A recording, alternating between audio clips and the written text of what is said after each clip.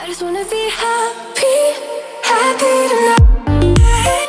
Hey everyone, welcome back. It's been quite a while since we did a video. I think it's been like 4 weeks since we actually filmed the video. We posted a couple of cooking videos in the meantime, but we wanted to get back in the swing of things. And today we're kind of not necessarily building upon something we've already talked about, but we did already talk about kind of how to help a loved one or a family or a family member or anybody through pregnancy loss.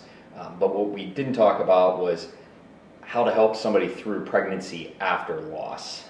And they might seem like there's a bunch of overlap there, and there is a little bit, but again, there's some points that really are important to us anyway, so we figured that they probably are going to be important to other people as well. So the first thing is to remember that a fresh pregnancy does not erase the past. So just because they're pregnant again, it does not mean that all the feelings that they had through the pregnancy loss are gone. So no matter what, a fresh pregnancy or a new baby is not going to erase the past. You're still going to have all those feelings. So just be aware that even though they're pregnant now, they're probably still going to be grieving. At least we were. So just again, and we keep talking about playing off of their cues, but it's really important through all these points here to make sure that you really are playing off their cues. Be aware that there's not going to be any real pregnancy bliss. There'll probably be some happy moments here and there, but it's not going to be the same as it would be if it was just a new pregnancy without any loss prior to it.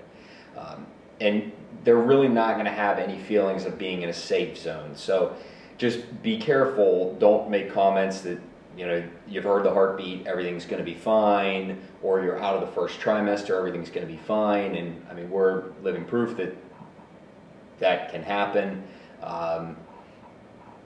Make sure that you're not saying anything, especially like after an anatomy scan, that you've seen the all clear and everything again is going to be fine. And this one might seem really extreme, but even as they approach labor or even in labor, be aware that they're still going to be fearful. And I mean, that even comes with people who haven't experienced loss. So there's always those nervous points. It's just, it's elevated once you've gone through something like pregnancy loss.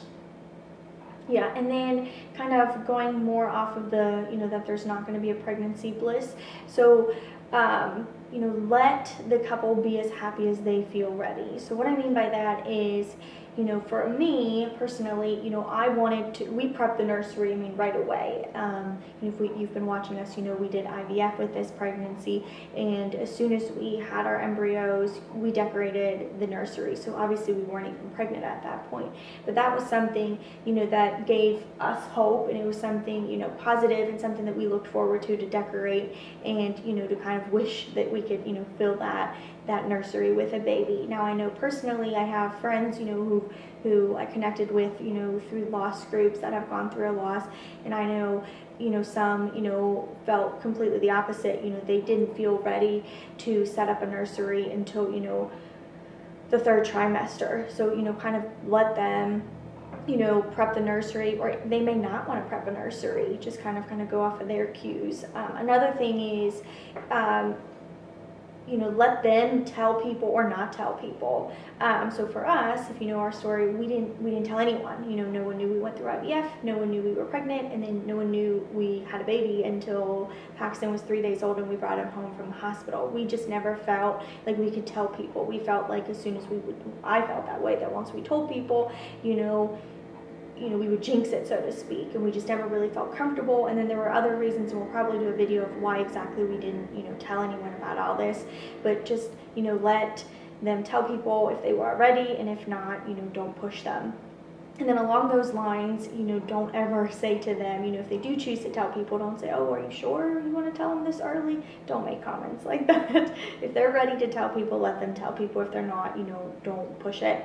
And then another thing is, don't make them feel guilty for not being as, thrilled or happy or excited that you would expect them to be. So I know for me, we went in and checked up on the baby weekly. So we saw our ultrasound techs every single week. And, not that they meant any harm by this, but they would say, try to enjoy the pregnancy, try to be happy. And that was hard to hear, because here I was trying to be as positive and optimistic and happy, to be pregnant, and to each appointment it was kind of like, yay, we made it here, and I was excited. But at the same rate, it was kind of like a guard I had up. I didn't want to, get too excited. I didn't want to get my hopes up too much to, have them crashing back down. I know, for every appointment, I almost kind of prepped myself, and I know, Ari and I, after every appointment, we never made plans after the appointments. We never said, oh, after this, we'll, go to the mall, or, we'll go and have dinner. It was, we'll go to the appointment, we'll come home, because we didn't want to make plans in case, it was a bad appointment, so to speak. So we just, an outside person may think, hey, why aren't they happy? They're pregnant. But it wasn't that we weren't happy, it was that we had our guard up.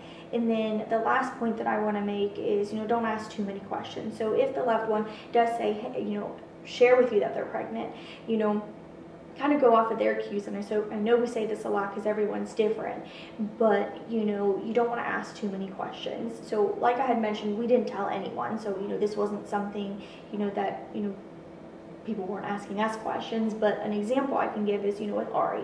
So obviously Ari went through the loss, so, I don't fault him for asking me questions during the pregnancy, but it's just something that, was hard on me. So he would ask me because it was something that would reassure him. So he would ask me almost every day, oh, was the baby moving a lot? Did Paxton kick a lot? Was he moving as much as he normally does? He asked those questions because obviously he wanted me to be like, oh yes, he was moving a ton, because that would then reassure him, because he obviously was extremely nervous throughout the entire pregnancy too.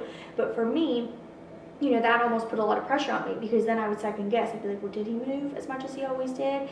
And then, you go down this rabbit hole of, second guessing and questioning everything. So just be cautious with what you ask. I would probably say, don't ask them, oh, is the baby kicking a lot, or can you feel the baby move? Because if they can't, or if the baby's not kicking a lot, you might be making them go down a rabbit hole they shouldn't be going down. You don't want to stress them. And it's similar, if you know they have an appointment, don't ask too many questions. You never know if an appointment, may have brought up questions or something that they aren't ready to share, or if it's something that they're still unsure about and they need to do further testing. Maybe they don't want to really share that with you and kind of relive that appointment. So just kind of go off of what they want to tell you, they'll tell you, and just don't ask too much. So obviously we never end up covering everything here, and there's tons of stuff, again, that we either didn't experience or didn't think of. So please add that stuff in the comments below. And Natalie kind of got into some of the pregnancy after loss stuff anyway, the things that she wants to talk about, kind of how she felt and in general. But so we're going to get back into the swing of these. We're going to try and do, again, shoot for Thursday uploads every week, with some cooking and some other random stuff, intermittent as well. So please let us know if you have any questions in the comments below, and thanks for joining, and until next time.